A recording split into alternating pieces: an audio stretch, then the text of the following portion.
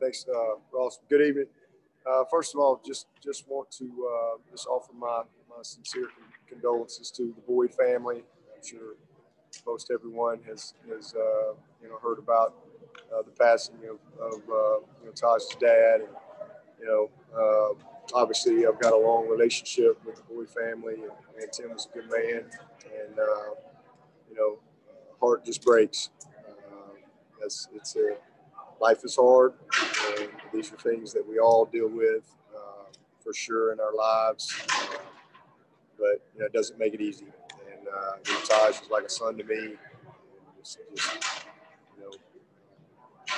My heart is heavy because I know the hurt that he's dealing with, and his brother and his mom, and just their whole family. So, just ask for the Clifton family to pray for the Boyds. And, I know the good Lord's got his arms around them and will comfort them, but just pray that everyone will cover them in prayer as well. So, with that, open up for questions.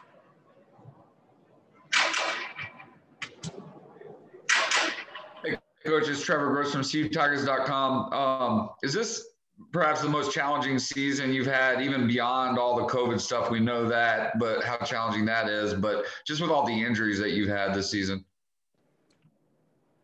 Oh, it's no question the most challenging season. Just, we're in uncharted territory every single day. But you know what? Hey, listen, I just embrace the challenge, and it's something that everybody's dealing with. I always say, just like playing in the rain. If it was only raining on one sideline, we'd have a problem. But everybody's dealing with the same challenges. Between everything out there and injuries and things like that, listen, I'm proud of our team. I mean, it's amazing. I mean, if you'd have said, in the summer that we were going to we weren't going to have our starting quarterback for a couple of games. We were going to have the type of injuries and people unavailable and things like that. But yet here we are, 7-1, and in control of our destiny in November. I'm super proud of our guys. Super proud of our team, our staff, we're where we hope to be as far as in the hunt to win this league, because that's what it's all about for us. And, we're on track, but we've got to take care of the task at hand and don't have any room for error. So it's the best of one every day, and but we've had. We certainly have had to step up and accept the challenge, all year. And these guys have done an amazing job of that. I don't have any doubt they'll continue to do that. Hey, it's David Hood with TigerNet. Speaking of those injuries, do you feel a little bit better about maybe some of those guys that were day-to-day, and their chances maybe of playing this week? Yes. I mean, we've got a couple of guys I know are going to be out, but, and who knows what happens between now and Saturday morning. I don't even worry about it anymore. I just, let's see who's ready, who's available. Let's go play. But I do feel a lot better about several guys that, are definitely in that day-to-day category. And so we're hopeful. But I will say this, we're really trending in a positive direction. We've dealt with a lot. Hopefully we've got the worst behind us, but we are trending in a good direction with some of these guys. Like a guy like Rook, for example, he has really, really made great progress, and we think we're going to get him back, by the VTech game. That would be a big shot in the arm for us. He's a guy people don't know a whole lot about. So we've got several guys that I feel like are really, really close. Skowski is going to be out this week, but man, he's really doing well. Frank is getting better. So we've got, and then a bunch of other guys that I think are listed as day-to-day that hopefully we'll be able to go. I'm sorry if you've been asked this before, but do you feel like the lack of true summer conditioning and being able to run up and down the dam and the 6 a.m. mat drills and the lack of spring practice is hurting every team across the country, not just Clemson, that it's such a physical sport that lack of being there, full on during the summer has begun to hurt? Yeah, I don't know. I mean, we probably had more opportunity than most. We did have 9 spring practices. We had our mat drills, but certainly not having the ability, the second half of March, all of April, and May and June to train like we needed to. I don't think there's any question that that's affected many teams. But I don't know that that's a reason or whatever. Sometimes that's just kind of how the ball bounces for you. But hey, we're battling, and we're growing as coaches. We're growing as a team. We've got a lot of guys that have gotten a lot of opportunity, and probably will continue to do that. And so, it just is what it is. I don't really spend any time evaluating all of that. I mean, I think again, some years it's just a little more challenging than others when it comes to injuries, but we're figuring out a way, and that's what matters. Hey, Dabo, it's Josh from the Posting. Just of those guys who have been banged up on defense, are there any aside from Tyler and Skowski who for sure you'll be without this weekend? I think you said the only guys I know for sure I'm gonna be out. Aside from Davis, for sure, Skowski and Frank.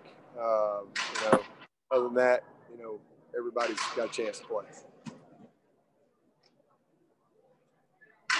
Coach, it's Trevor again. You said back in camp that you were looking at the inexperience. You knew you were going to have a lot of inexperience on that second team offensive line coming in to the season. Those starters, they've averaged well over 80 snaps in 4 of the last 5 games. Is that seems like a lot? Is that abnormally high? And how much of a toll does that take late in the season? Well, we want to get 80+ snaps a game. That's always a goal for us. And but we definitely have always spread those snaps out a little bit more. I mean, we've had some years where it's been similar to this, but last year was awesome because we were able to roll a lot of guys and keep the snap count down. But we've had a tough schedule, man. We've had some challenging games, and those guys have hung in there. That's an area we've been pretty fortunate, is that first group of OL being able to keep them out there, for them to be able to hold up, play as many snaps as they've had to in some tough physical games. So we knew coming in that was the area in our team where we didn't have a lot of room for error from a knowledge and an experience standpoint. But we've made progress. We've made a lot of progress that hasn't shown up yet to outside people. But I think that we're building. We always build to this time of year, and we're way better now than we were when we started. And if some of these guys had to go in there and get it done for us, I feel a lot better about it. I mean, we don't have anybody that's ready to be a starter for us yet. Walker Parks is not far away. He's really done well with his opportunity. Trotter is coming on for us as a redshirt freshman. T.O. has made some progress. Mitchell. So we're getting there. Taquan is still learning. He's got a lot to learn, transitioning to the new position. But we like the guys. But some of these games have just worked out where we just haven't had as much opportunity to get some of those guys some game reps. But they're getting them in practice, I can assure you. Dabo, Larry Williams here. Continuing on the offensive line, second team offensive line theme. Hadn't asked about Blake Vinson in a while. I'm assuming his knee just hasn't been able to get back to where y'all want it. Yeah. The knee is a lot better, but he's one of those guys that I would say is the epitome of what David was alluding to earlier. Because he's just not where he needs to be strength-wise overall, because he was rehabbing back from a knee and not able to really train, in a while. So he's got plenty of knowledge, knows what to do, but his functional strength isn't where it needs to be. So he's improving, and so that's kind of been he's progressing through the season and doing what he needs to do. but that's the biggest thing that's held him back. I mean, it's not knowledge. It's just he's not quite where he needs to be from an explosive strength standpoint. Hey, Dabo, it's Anna with Clemson 24/7. I think Justin Mascoll has started the past 4 games or so over KJ Henry. Is there anything there that he's done to kind of earn that starting role? And is that still, in your eye, a competition every week? Yeah, I don't even keep up with it, to be honest with you. You know, I mean, that's kind of a coin toss every week with Ski. So I know both. I trust both those guys. Both those guys are starters in my eyes. You know, who runs out there first, I don't really care. They're both going to play. You know, every week they're going to play right about the same. You know, it could change week to week, but you know, both of those guys are starters in my eyes. Yeah, it's not something I didn't really pay much attention to at that position with those 2 guys, because I know that both of them are going to be ready. Both of them are dependable. Both of them are committed, and both of them are going to play a lot. So I just kind of leave that up to Ski. Hey, Coach, Lawton Swan with Clemson Sports Talk. I know in the past you guys have used Headspace and things like that, but, you know, just the mental health of the players with the season and the way things are going. Have you had any special speakers or anything to kind of, you know, just keep those guys' spirits up as they kind of deal with the pandemic and the different life on campus, et cetera?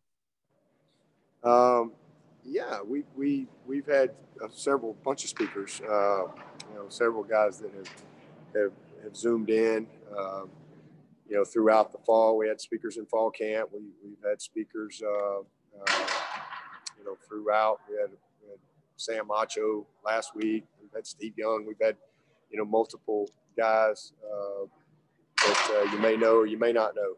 And, you know, so we've done all that stuff. But these guys, you know, the biggest thing, it comes down to, you know, us here, you know, in our daily interactions with them. I mean, you know, the mental health of, I mean, our guys are fortunate because we get to do something that we love to do, even though there's isolation and there's just fatigue when it comes to Zoom and looking at a screen and all that stuff. Online classes, I mean, there's just a lot of fatigue. So that's probably the case for everyone, you know, and for people who don't have, you know, the resources here and the fellowship that we do get to have. I mean, it takes a toll, I think, from a mental standpoint. I worry about a lot of young people out there and the challenges that they're having with isolation and all this stuff. But, you know, our guys are doing a good job. And again, it just comes down to our daily interaction with them and you know, just having appreciation for the opportunity we have and enjoying each day and focusing on what we control, not getting distracted by what we don't control or worrying about things that we have no control over. Let's you know, just enjoy each and every day that we get. And I think our guys have done a great job of that all year. Yeah, but this is Larry again. Just curious for your evaluation, 8 games in on Bentley, Maguire, and Patterson. Yeah, I mean, 3 good players, all basically redshirt freshmen. I think Kane played last year, but technically he's a redshirt freshman. And all of them playing special teams. I've done some good things there. You know, Kane's had an interception. You know, Monte's had a couple of nice plays. You know, same thing with Maguire. So just 3 young, talented guys that are still, you know, learning and growing into the role and into the players that you know, Brent wants them to be and I want them to be. Love those guys, man. They're the right dudes.